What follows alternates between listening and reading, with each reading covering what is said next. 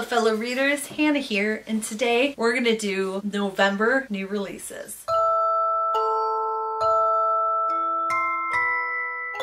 So we did this last month and it seemed like people really enjoyed this. So I thought we'd do it again. I'm gonna go through the new books coming out in November that I'm excited about and that I think you're excited about, and we're gonna talk about them for a little bit. First up is November 6th. An Elderly Lady is Up to No Good by Helene Tursten and translated by Marlene DeLargy. This is a mystery thriller in translation, and it follows an 88-year-old Swedish woman. It's a short story collection following this character that I believe is in her other work. It sounds like a quirky, fun, sort of cozy mystery, and it might be a lot of fun. I haven't read Helene Tursten before, but it definitely caught my eye. Next up we have An Unexplained Death, the true story of a body at the Belvedere by Mikita Brottman. This is true crime nonfiction. So this follows Mikita trying to figure out about a missing person, which then became a suicide off of her own apartment building, and examines what happened to this man and what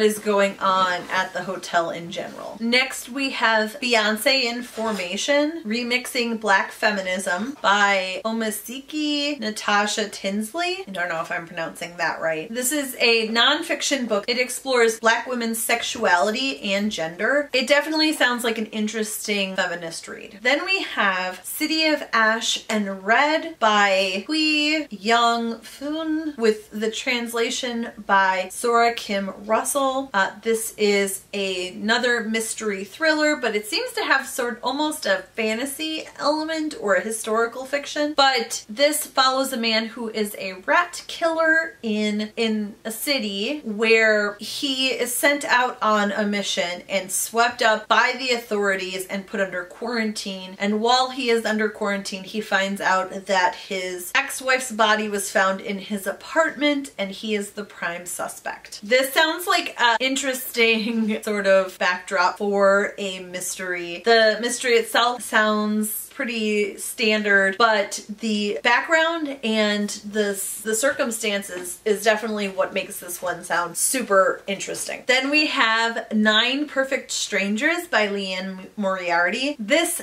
follows 9 people who are at a health resort for various reasons, and they're there for 10 days to rest, relax, get healthy, do all of the things that they need to do. But while they are there, our main character, who is a best-selling novelist, starts to notice that some of the people don't seem like they need to be there, but more importantly, the head of the resort seems to be very strange and mysterious. I actually haven't read any Liane Moriarty. I watched Big Little Lies and I own the novel, so I do want to read that at some point. But I'm picking this one up because I think that it might be really good, and I think it's about time I read something by her. Next is The Best Bad Things by Katrina Carrasco. This is another mystery thriller, but it's historical in its setting, and it takes place in 1887. We follow Alma Rosales, who was trained by the Pinkerton Agency, and now she smuggles, and she joins up with an elusive smuggling ring and goes undercover as a man to find out where a lost shipment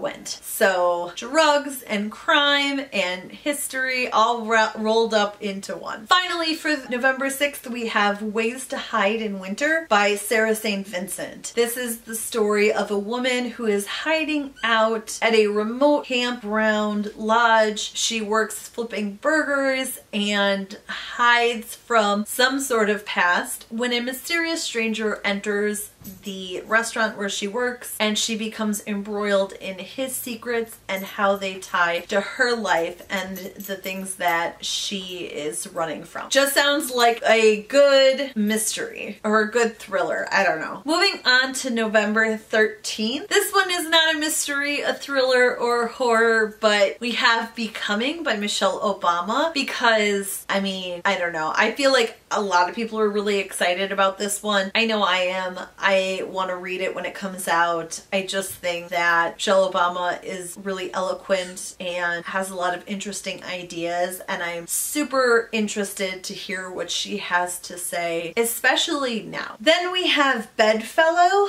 by Jeremy C. Shipp. This is a horror science fiction novel. There is a beast that has broken in and taken over the minds of the Lund family. They allow the beast to take over their lives, but it starts causing chaos and they have to fight against the creature in order to save themselves. This seems like a really interesting idea for a horror novel, and I'm interested to see what Jeremy Shipp has to say and how it's done, because something taking over a family's minds could be done really campy or it could be really good. We also have Bingo Love Volume 1, the Jackpot Edition by Marguerite Bennett and T. Franklin. This is a graphic novel. It follows two women that met in 1963 in church bingo and fell in love, but because of the time and the circumstances of their lives, they were not able to be together. And then when they meet decades later, they're both, I believe, widows at the time, they decide to rekindle their romance. This just sounds super sweet and cute, and I think it's a very sweet, light read that would be nice during the month of November, or at least, you know, anytime towards the end of the year. Then we have How She Died, How I Lived by Mary Crockett. This is a young adult novel following a girl who was contacted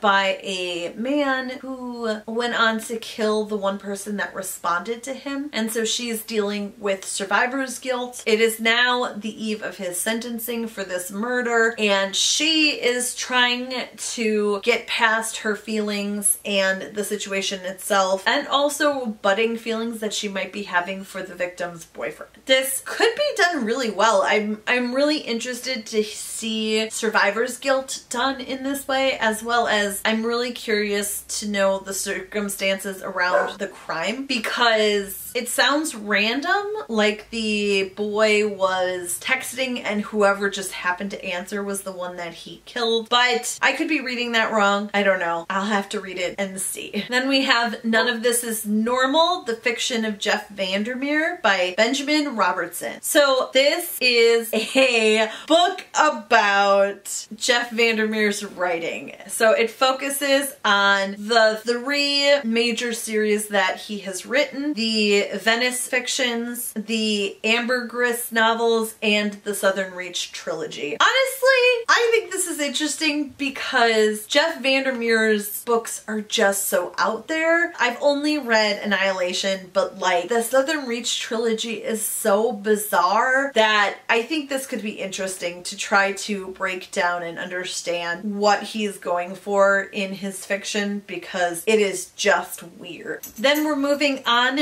to November 20th. So I see that A Cathedral of Myth and Bone by Kat Howard is set to release on that day. I already mentioned this in my October new releases, so I'm assuming that that book got pushed back. At least that's what I'm assuming based on this information. So I'll leave a link to that video, but it's a collection of short stories. It sounds good. Then one of the books that I am so excited about, I heard about this months ago and I have been barely able to contain my excitement for My Sister the Serial Killer by Onyenkan Braithwaite. I know I'm not saying that correctly. This is about two sisters, one of whom always helps her sister out of a tough jam. When her boyfriend is killed, she helps her hide the body, but it's not the first time, and she starts to wonder if her sister is a serial killer. And then they both have an interest in the same guy, and she starts to worry about whether or not her sister is going to kill this man too. It sounds so good. I am just so here for it. I want to read this so bad, and you can bet on November 20th I'm going to be picking this one up. Finally, we have November 27th, and the first book that I'm excited about then is How Long Till Black History Month? Stories by N.K. Jemisin. This is a collection of short fiction from the 3-time Hugo Award winning N.K. Jemisin. I shouldn't have to say anything else because that just sounds amazing.